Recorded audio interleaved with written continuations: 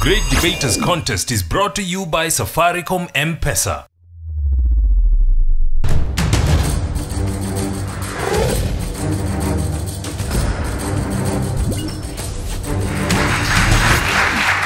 Hello and welcome to the home of Great Debate, the Great Debaters Contest. I am Mariam Bishar. And I am Austin Nyambo. Mirror, mirror on the wall, who is the fairest of them all? We can all call beauty competitions as simply a measure of vanity. So today we're asking, should beauty contests be banned? Proposing the motion, we have Mbooni girls, and opposing the motion, we have Precious Blood Rerouter. And both schools have simply said, may the Pharaoh win. The first proposer, you have 3 minutes. Hi, beautiful people. They call me the beautiful Stella Nzisa. Hi, Judge Booker. Today you're beautiful. Do you really need a beauty contest to prove it? You are beautiful today. So that's why I propose the motion. The beauty contest should be banned. Why? I am an African lady with an African figure. And I can't qualify to contest for the beauty contest, the Miss World, because of my size. Yeah, you know that, yeah?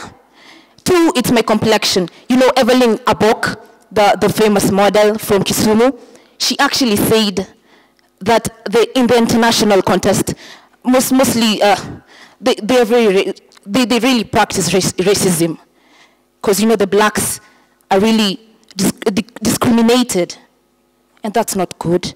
You know, you can't measure beauty. It's not like temperatures, you can measure with a thermometer. Well, it's not like wind direction, you can measure with a wind vane or a windsock. Beauty is relative. It lies in the eyes of the beholder.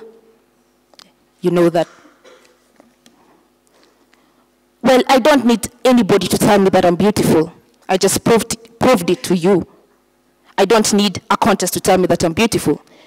So if I contest and then I don't win, that lowers my self-esteem.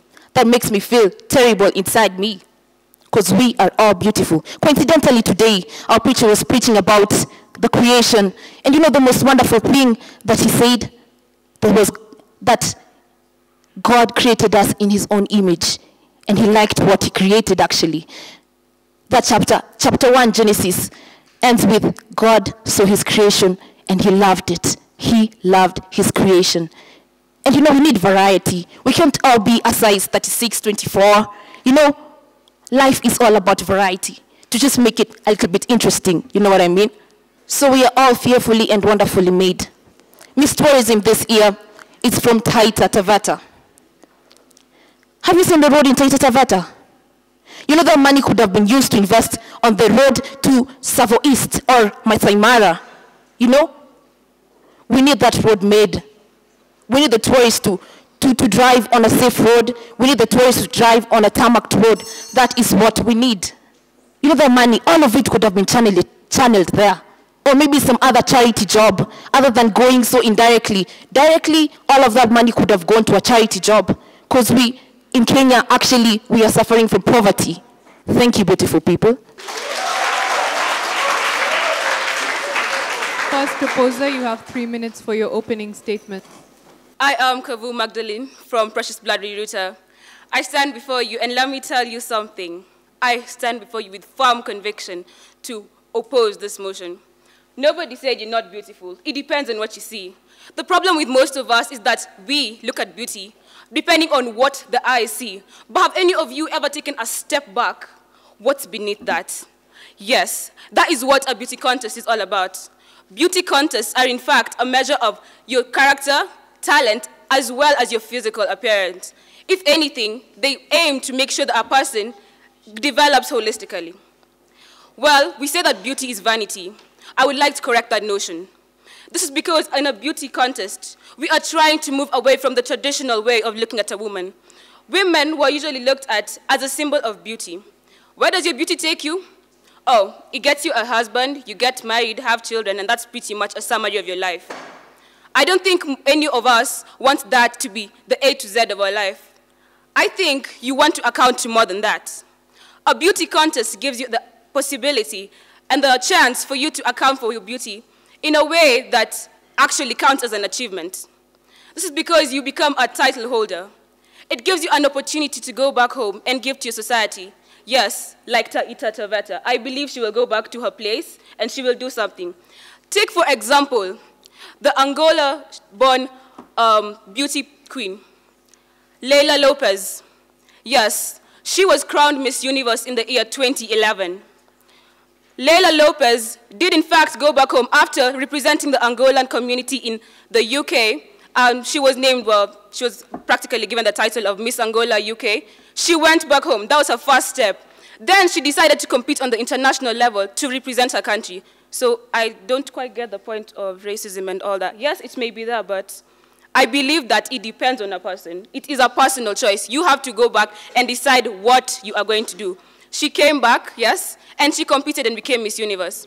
Through that, she has used the position that she has been given in society, and she has actually started a campaign for all the HIV and AIDS patients. In this campaign, she is fighting for their human rights, and she is also fighting against their discrimination. Well, let me tell you something. Beauty is skin deep. You cannot tell me that what you see in the mirror, that is all that there is to you. There is more than that. There is your character. There is more than beauty is not the only thing that will attract me to a person. Take, for example, Cecilia Mwangi. Let's take a local example. Do you mean to tell me that her beauty ends with the title of Miss Kenya? No.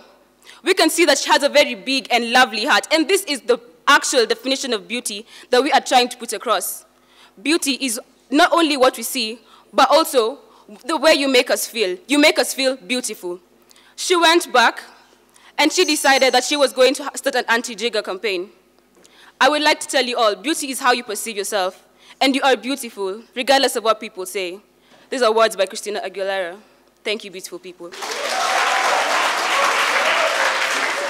Second proposer, you have 3 minutes. When we are holding beauty context today, it's not like it used to be in the traditional African society, whereby you've said that women were looked at as a sign of beauty. No, that's not what used to happen. What used to be there is that, yes, they were said to be beautiful, and that's why they got husbands and the likes. But also other things like hard work were considered. When we talk about beauty context today, we are bringing about gender bias, because we are talking about beauty in the females and not in the males. Let me just ask a simple question. Who has heard of a Mr. World? Who has? Mr. Kenya? These beauty contexts have also led to erosion of African culture. When you look at what is being done today, actually, beauty contexts are Western, not African. So when we embrace this beauty context, we are not embracing our African culture. This is to mean that we are embracing the Western world and looking down upon what we have in our country and in Africa as a whole. In this beauty context, somebody can do anything so as to achieve what it is that they want. They can go to the extremes of losing their moral values so as to be said to be beautiful. Look at what is happening in today's world. Some people will go to an extent of selling their bodies so as to be branded beautiful. Have you ever imagined that in the African culture, somebody will just walk in a bikini so as to portray that they're beautiful? I don't think so. So indeed, beauty context should be banned. Thank you. The second opposer, you have 3 minutes. My name is Nzasu from Precious Blood Ruta. To the second proposer, you said that you've never heard of that beauty contest is gender biased. Well, haven't you ever heard of Mr. University Kenya, Mr. USIU, Mr. UON? Well, what do you understand by beauty? Maybe you should refer the dictionary. Beauty isn't only restricted to the women, gender only. Judge Booker, I like your hair. Wouldn't you want to participate in the darling hair competition? So why should we abolish gender? Why should we abolish beauty contests? Beauty contests raise the self-esteem of many people in this world. You talked about people going to the extent of bleaching themselves. Well, I know of many people who've bleached themselves, but they don't necessarily attend or participate in beauty contests. I know the story of Miss Israel. She's called Lina Abagio. She was abducted, stabbed, and raped in Milan, Italy at the age of 18, 6 months before she participated in a beauty contest. And when she went to participate, guess what? She won. And when she won, she decided that she was going to stop this abuse of rape. Well, isn't that what we want? Why should we ban this beauty contest when these beauty contests are the same things which help change our world? So when you say that this money should be invested into community projects, most of this Miss World, Miss Kenya are the ones who actually sponsor it. For example, Miss Cecilia Mwangi, we know that she did so much in removing jiggers from very underprivileged children. You said that because you talked about racism. Well, I'm not black, clearly, and I know I'm beautiful, but if you went for a contest, I'm sure you'd also have an equal opportunity of winning me because you don't have the assets, like you call them. There are also contests of every kind of people. You talked about because you're big, you wouldn't be able to contest. Well, have you heard of Miss Jumbo, which is for beautiful people who are plus size? I'm sure you've never heard of that. Well, you talked about this beauty contest consider height, weight, and size in determining people to contest for beauty contests. Well, don't you also consider the same factors when getting clothes to wear? I don't think that's such a letdown. So therefore, people, beautiful people, I don't think we should abolish this. If the government itself cannot abolish smoking, which is actually killing thousands of people, why should it abolish beauty contests when beauty contests do not do any harm to anyone apart from the insecure people? Thank you.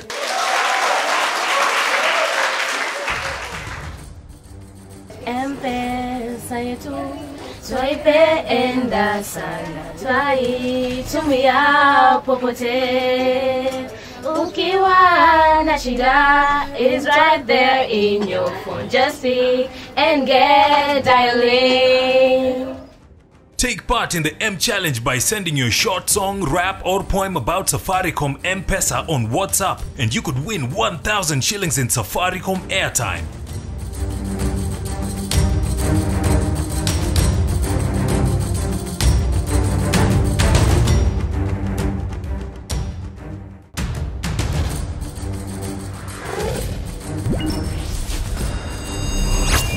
May we have questions? My name is Grace Washanga from Bishop Gachimugandu Girls. I have a question for the proposing team. You said something about modeling being Western and not supporting culture. Take, for example, Miss Tourism here in Kenya. I think it really does support culture. You also said something about it discriminating people with different sizes. Well, I think you should know of Miss Plus Size Kenya. She's very beautiful and has a modeling agency that supports curvy women. And then there's Ajuma Naserenya, Be a City Model Africa. It supports lean models. So really, I don't find it discriminative. Please expound on that. A question for the opposers. I'm Mohamed Abdullahi representing Light Academy. My question goes to the whole team. Much of this beauty contest, especially those held in universities, these students go even the extra mile of servicing the judges at a place not preferred to be mentioned here. How do we justify that? And will we allow that to continue at the expense of beauty contests are useful? Thank you. May we have the third proposer take the stage. They call me the glamorous Acheng Jane, and I would like to answer the questions that have been posed. Now, somebody asked that culture and discrimination. Now, let me pose a simple question. Somebody asked Judge Buka if she is beautiful, she'll be able to participate in a contest. Are you able to bear the publicity that is exposed in the beauty contest? Taking photos where you're half naked and you expect your parents to watch you and be proud of you. Is that how we're raising our children nowadays? On to my other point. I greatly propose that the beauty contest should be banned. Reason being is that some of them, after you lose the contest, you find that you're in a very emotional period where you have low self-esteem because you think that the crowd doesn't see you as beautiful. It doesn't see you as standing out, as somebody who is of substance like the rest. How does this affect you? Some of them end up abusing drugs. Others, as somebody from Light Academy quoted, the contests that are held in university, how are you so sure of somebody's character within a month? It takes ages to find a spouse, isn't it? You date for quite a long time so that you can find a spouse. Now, what makes you think that somebody who is dressed up and comes arguing out that I am beautiful and I need to be awarded because my character is this, this, and that, that is just for show. You do not really know these people. So I doubt if it's really a matter of testing the character. Also, some of them end up doing extremes just to enter into this contest. Some of them fast and refuse taking food just to fit in the correct size, that is 36, 24, and they end up with diseases such as anorexia nervosa, and I think that is not something we really want to see in the public. Beauty contests also, some of them, they do encourage school dropouts because you think I'm beautiful and the crowd is accepting me as somebody who is beautiful, so I get this and I get money. I don't really value my education. So how is this helping in the beauty contest? Also, we have the erosion of African culture. Africans, morally, we do not advocate for such publicity. So I do not think it is correct to hold beauty contests, all in the name of proving to be someone who is beautiful. As we said, beauty lies in the eyes of the beholder. Thank you. Third opposer, you have 3 minutes to respond. My name is Angela Shule from Precious Blood Router. I'm here to strongly oppose this motion, but first I shall answer your questions. To the gentleman from Light who asked about the immorality in beauty pageants, I am only familiar with one example of such immorality in a beauty pageant, and it happened not very recently and has never happened again, and the person who was involved in this was expelled from the school. So, there's only one example out of the millions of beauty pageants we've seen in the past. So will you stop sitting on your chair because one chair had previously broken underneath someone else? I don't think so. To the Mbooni girls who said that beauty pageants promote immorality because people go around half naked and even ask Judge Buka whether she would be comfortable with this, let me inform you that in beauty pageants, the bikini shooting or models strutting around in bikinis was banned about 5 years ago, so I don't know where you got your research. Moving on to my points. We cannot afford to ban these beauty pageants because they are a source of foreign exchange to the countries involved. For example, in Indonesia, which hosted last year's Miss World, recorded about a 5% increase in its gross domestic product. And this is highly attributed to the Miss World contest held there previously. It was the host country and accommodated about 120 other contestants from different countries around the world. These different people needed hotels to sleep in, they needed places to eat, they needed clothes to dress, which they bought from Indonesia and boosted the economy. Moving on, these beauty pageants are a source of income. These models, they rely on these beauty pageants to earn livelihood. They need all this, they need the pageants to get money to support themselves and their families. So why would we put them off the paycheck? Because it is apparently viewed as an improper judging of beauty. Thank you.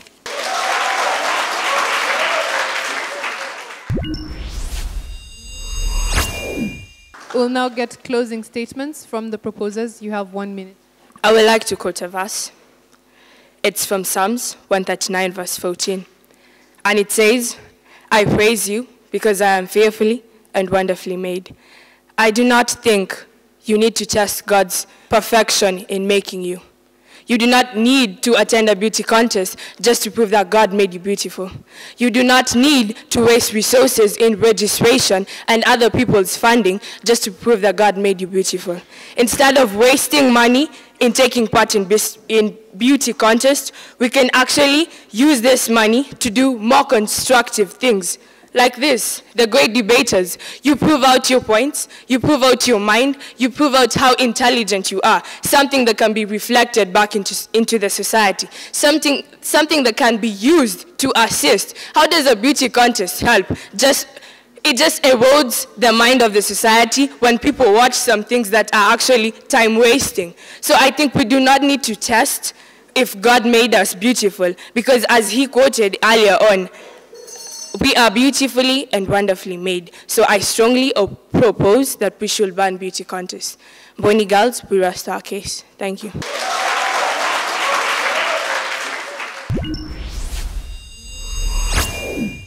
Opposers, you have 1 minute for your final submission.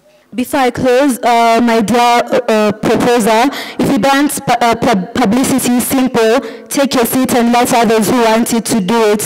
You say that you're fearfully and wonderfully made. Well, okay, then why don't you take the courage, take the step to participate in beauty contests?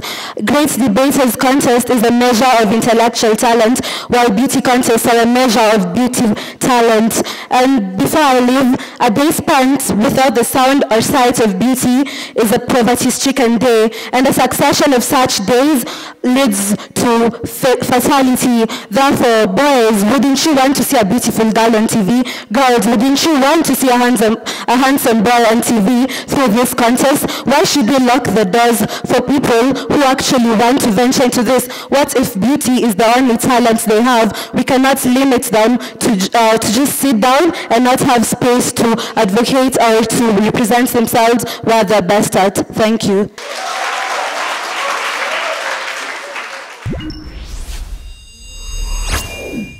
I don't know what to say, but I'm a little disappointed. I think the stakes are really high, and the bar has been set very high. And so going forward, you need to pay attention to what the rest are doing so that you're not left behind. All the best to the two schools. Much was expected from the two teams. The fact that you're both of the female gender, which is very known to participate in beauty contests, I guess in a highly way, men I guess are picking up. We were expecting that we would hear more. You're good speakers all across the board, however, average research. And so from us as the judges, I want to believe it wasn't executed well. All the best to the two teams. To the two teams, Mbooni and Precious Blood. What about advertisements? What about entertainment industry? If we are going to ban beauty contests because of these other reasons, what about in the music industry where we see the aspect of beauty being really preached, so to speak? Research and try to look at the motion from all angles. Precious Blood managed to convince the judges that beauty contests are here to stay. They have 70%. Give them a hand. The opponents, Mbooni girls, have 66%. That makes Precious Blood our winners. From us here at the Great Debaters Contest, it's goodbye till next time. It's been a joy having you. I'm Mariam Bishar. And I am Austin Nyambok. Catch you next time.